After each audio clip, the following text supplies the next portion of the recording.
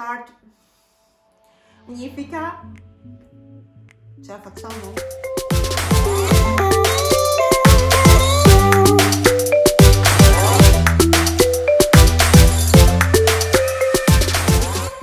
Hello and welcome back to my channel. This is Chiara. And today we're gonna talk about 10 different expressions that you can use if you want to sound more like a native in Italian. Are you ready? Let's start! Number 1. Avere un debole per. Literally to have a weakness for something or for someone. It could mean to be a sucker for, to have a thing for, to have a soft spot for someone. For example, you can say ho un debole per I dolci. Ho un debole per lui. Number 2. Mettersi insieme.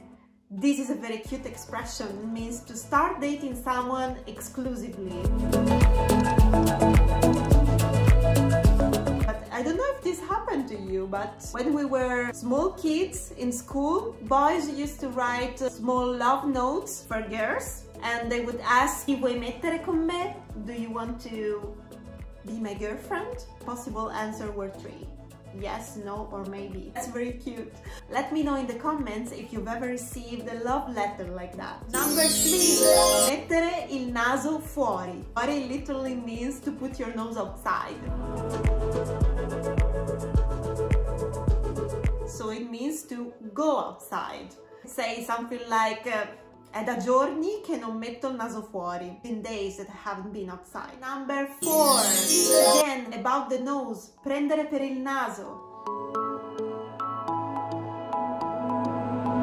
I want to scratch the nose when I talk about the nose. Means to lead someone by the nose, meaning to deceive someone. When you start dating someone, maybe a friend of yours sees something shady there, she could say, attenzione, guarda che ti sta prendendo per il naso. Number 5. L'ultima goccia, che fa traboccare il vaso, or you can say just l'ultima goccia. Similar expression to the English the last straw.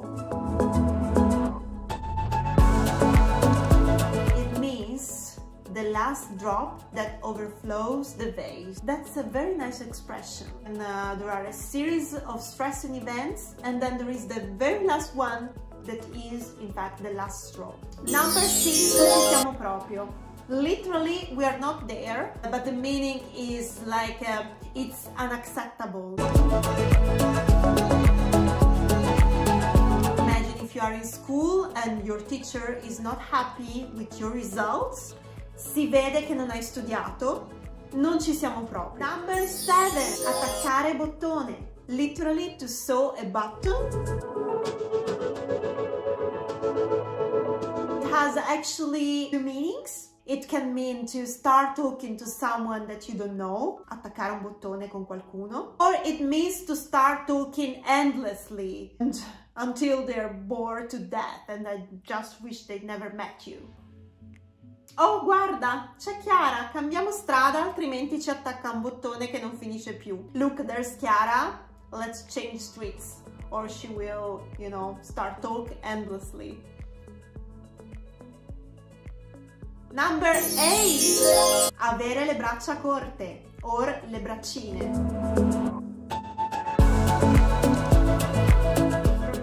The length of your arm is short, so you cannot reach your wallet in the pocket. Yes, you got it. It means that you're a cheap person. So for example, you could say something like, ah, pago sempre io perché lui o lei ha le braccine corte.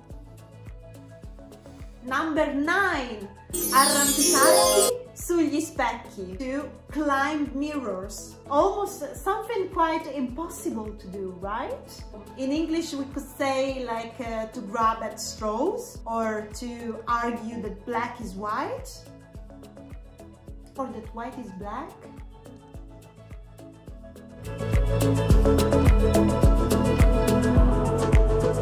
Someone is trying to find excuses or arguments or explanation for something that they have done, but actually they are wrong, but they're trying anyway. If you see a friend of yours doing that, you could say, smettila di arrampicarti sugli specchi. I can see you. Yes, that you can do also like that, like with the old, yeah, I know. I actually like doing that, you know. Basically mimic your friend that is trying to climb the mirror and is falling down. Number 10, nel mio piccolo. This is a very cute expression. It means in my own small way. And you use it, maybe you don't have the ability to do something, but you really want to do it, you know, anyway. So you say nel mio piccolo. Like, for example, nel mio piccolo cerco di fare la differenza. In my own small way, I try to make a difference. And that's it, guys. I hope you enjoyed this video. Please subscribe to my channel and I hope to see you soon. Bye bye.